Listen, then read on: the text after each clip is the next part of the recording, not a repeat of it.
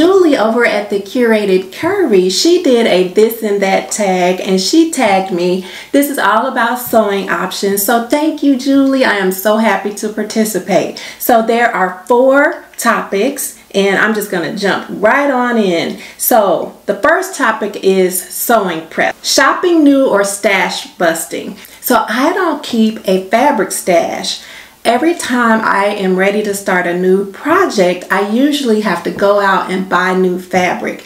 I may buy multiple pieces of fabric at once and keep those in the sewing room and sew through those before I go out and buy new fabric. So for me, it's definitely going to be shopping new. PDF versus paper patterns.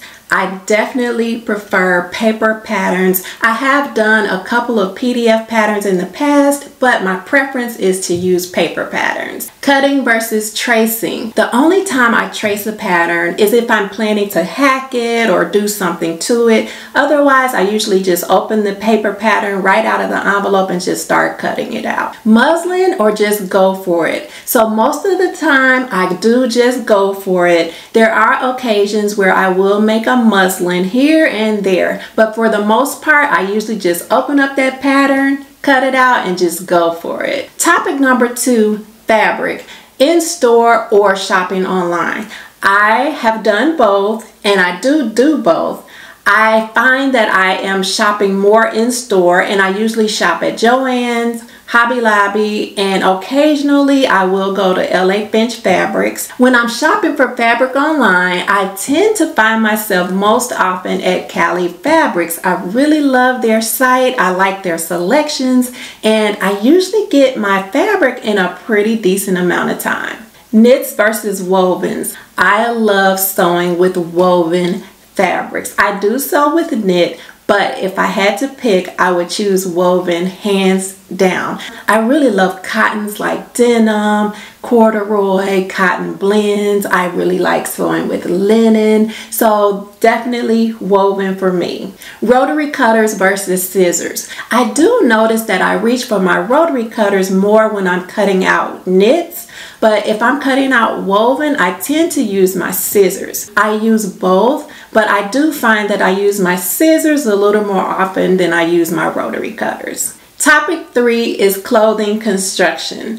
Follow the pattern or just wing it. I love learning, so for me, I am following the pattern. I like to see how techniques are done, how things are sewn, how the directions have you put things together. Now, if I see something online that I'm inspired by and I want to try to recreate it and I don't have any instructions to go by, then that will be a case where I will just kind of put things together and wing it. If I buy a pattern, I'm usually following the pattern, following the instructions. I may switch things up, make a little style line here or there, but for the most part, I am following the pattern. Bias tape versus facings. I actually prefer facings, and I like sewing with facings because they are wider, so I don't have to worry about really fiddling with the little bitty bias tape.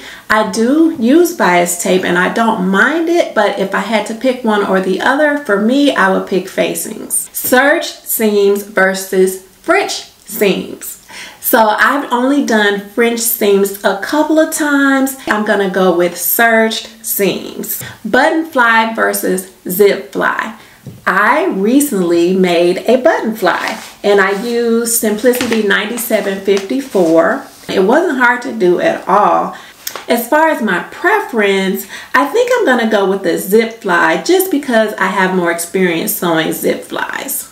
Button by hand or by machine. I usually hand sew my buttons. So I'll sew everything on the machine, and usually the buttons are kind of like the last step. So after everything is all done, I usually just grab my needle and my thread and I just take my time and sew the buttons on by hand. Fusible interfacing versus sew-in interfacing. I can only count on one hand how many times I've used sewn-in interfacing. So for me, it's going to be fusible. Snip as you go or all at once. I don't wait to the end to snip everything. I try to snip as I go. However, when I'm done with the garment, I always find random threads sticking out here and there that I missed. But I do try to snip as I go, and then I'll clean up little random threads that I missed in the end. Press as you go or all at once. One of the first things I like to turn on when I'm about to work on a new project is my iron. I like to give it time to warm up so that when I'm ready to press a seam open, it is nice and hot and ready to go. Late night sewing versus daytime sewing.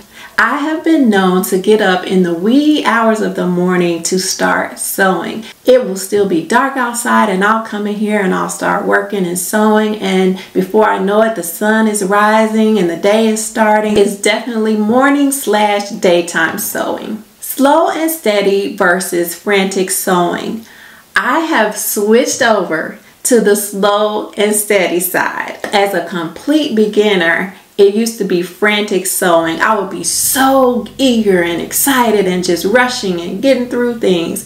And now I have come to the point where I just come in here, I'll put on some music, I'll light a candle, and I just kind of slow things down. I'll look through the directions and I just kind of go with it, but it's at a much slower pace than it used to be. So definitely slow and steady for me. Tidy as you go or one big cleaning session. So I think I do a little bit of both. So if I'm sewing something, I usually have stuff scattered about all over the sewing room, and I may pick up things here and there, but I don't really do much tidying until I'm done with the complete project. Then I will tidy everything up and get ready for the next project. So I will be tagging Joy Nicole, Creativity by T, So Natural Dane, So She Designs, and So Lovely with Grace.